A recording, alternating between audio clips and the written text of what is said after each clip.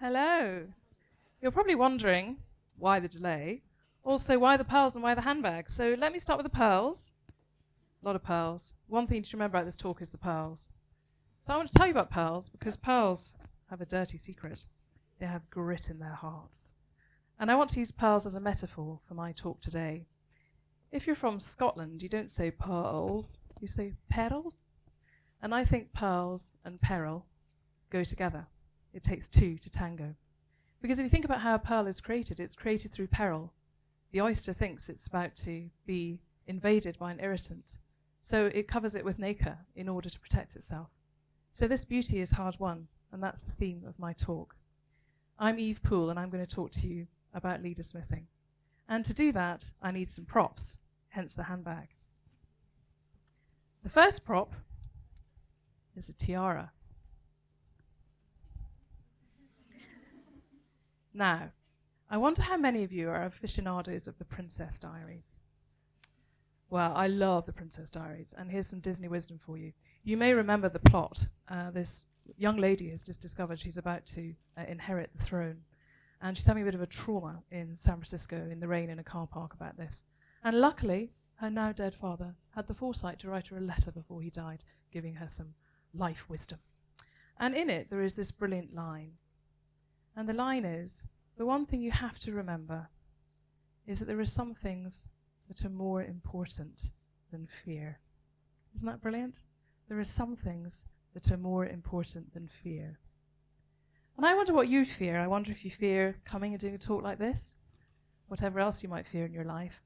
I want to talk to you about how we can understand more about how people really learn leading and how we can conquer our fears to be better leaders. So I want to take you through a story that will involve some talking about the brain and some talking about how we know how people learn and templating in the brain. And I want to talk to you about smithing and apprentice pieces. So I'll need some more props for that. The first prop is the good book. I'm a theology graduate from Durham after all. So let me read you a bit from St. Poole. We rejoice in our sufferings, knowing that suffering produces endurance. And endurance produces character, and character produces hope, and hope will not disappoint us. Is that reminding you of the pearls yet? It takes two to tango. You can't have the beauty of these pearls without the grit at their heart. So I work for Ashridge Business School, where I've been teaching leadership for about 10 years now. And I am curious about what it is that stops people being courageous leaders. So I decided to find out. So I went to ask a whole load of board level leaders what it is they know now that they wish they'd known 10 years ago. So I thought that might give us some insight in what it is we need to know now to be job ready for these roles in the future.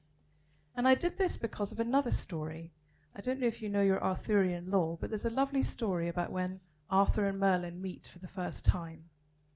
So Arthur is wandering around the woods, and he meets this old man, this wizard, and he goes to the wizard's hut, and he finds breakfast has already been laid out for them. And he's very puzzled, and they have this conversation where he says to Merlin, why were you expecting me? How did you know I was coming?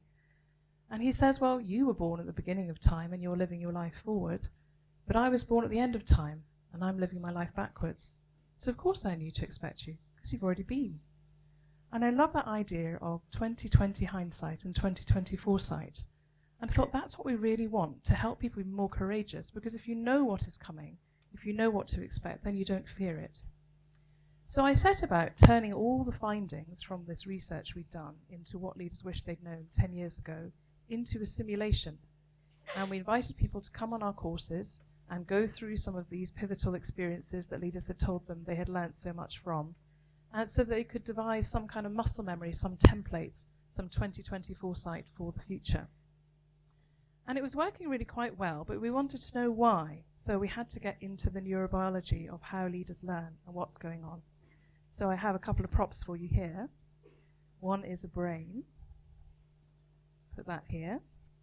And one is an almond. So this, often the brain is described as a walnut, isn't it? It looks like walnutty exterior. And I want to talk to you about how these two things relate. So if any of you, many of you being here at Durham at the moment, will know that we're very interested in your cognitive functioning. And we're very cerebral at Durham, trying to make sure that you are thinking all the right thoughts to the right quality in order to get that first and that fabulous degree. And a lot of leadership development has been like that. We've put people in rows and we've taught them all kinds of amazing things about strategy and role model leaders of yore, and we've told them that all they need to do is learn a few 2x2 matrices and they'll be fine in any situation. And it has all been a bit too cerebral, I think, because most leaders I meet don't have the luxury of time to be able to pop off into their room and Google some Harvard Business Review article about what they should do next. Most leadership happens when everything has suddenly gone horribly wrong. You're standing there being frightfully grand and grown up and important with your brilliant corner office and fabulous car, and they all come running into you saying, "Boss, boss, what do we do, what do we do?" And you're supposed to stand there looking frightfully gravitasy and go, "Well, clearly the answer is 42. And everyone's supposed to applaud and elect you Prime Minister immediately. But of course, most of the time, you're sitting there thinking, I don't know what to do. And most leaders I know feel they have imposter syndrome. They feel they're about to be found out. So what are we doing when all we're doing is populating this, when this isn't going to be the thing that's going to be in charge, when leaders are really having to show up and lead? In fact, what is going to be in charge at that point is this almond. Not actually this almond, but let me explain. So almond, those of you who are classicists in the room may know that almond, the Greek for almond, is amygdala. And right in the heart of this, at the top of your spine, the base of your skull, you have a piece in your brain called the amygdala. Now, they think we probably hung on to this from when we were reptiles, because reptiles are pretty successful, aren't they? I mean, apart from bacteria, they are the species who have managed to survive the longest. So when we evolved our brilliant mammalian brain, we kept this at its heart, at its core. And those of you who like movies may remember recently there was this brilliant movie called Inside Out, which was all about what's going on in your head. And it explained very beautifully the difference between this bit and this bit, because you might remember at the end of each day, Riley's memories got filed, and the really humdinger emotional ones got sort of tagged with the right emotion and put into Memory Central, into core memories. And that's what happens in your brain. You have all the things that have ever happened to you here, and a particular repository for those memories that are particularly emotionally salient, because they may be necessary for your survival in the future. So this normally is fine, because we have this great filing cabinet here, people who've got PhDs from Durham in filing. And, you know, we've got some good stuff in here too.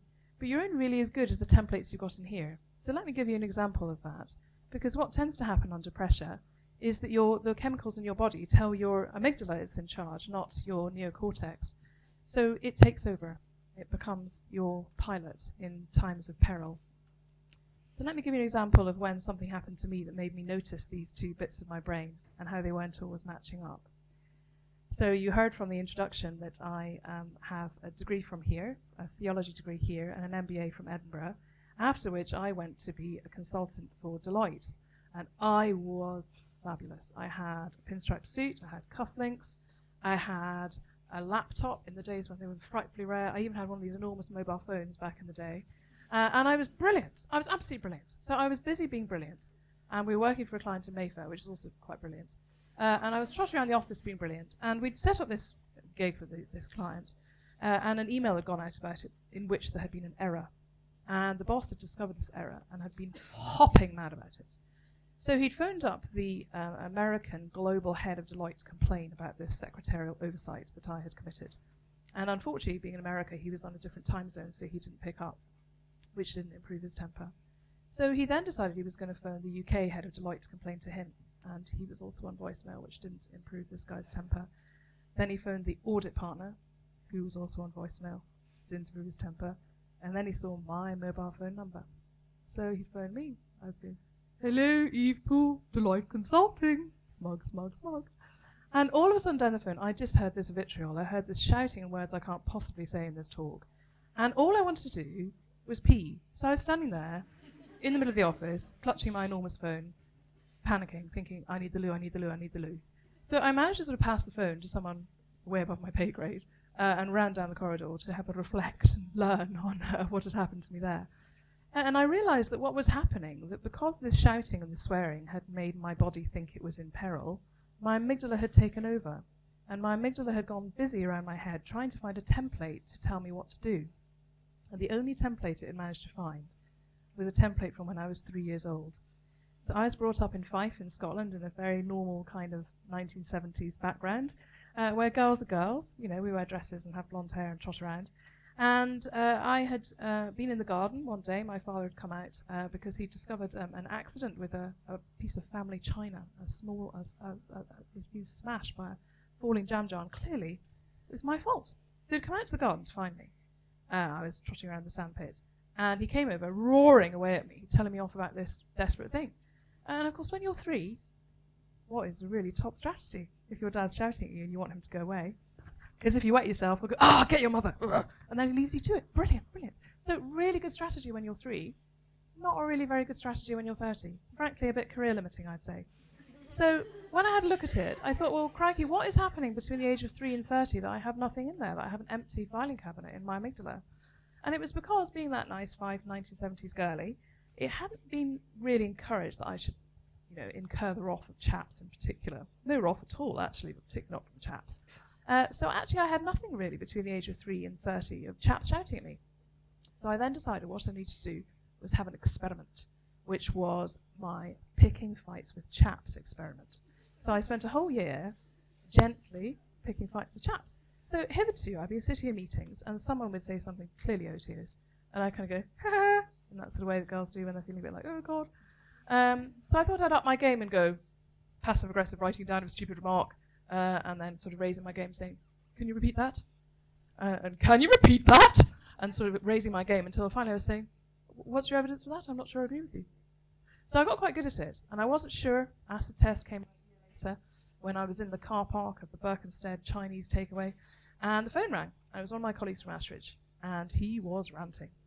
And I stood there with the phone, smaller phone, 10 years old, down at my ear, and rant. And actually I felt fine. Nothing going on at all. All I could hear was sort of voices in my head saying, don't panic, just let him talk, he's really cross, just listen, just go, active listening, he'd been on the course.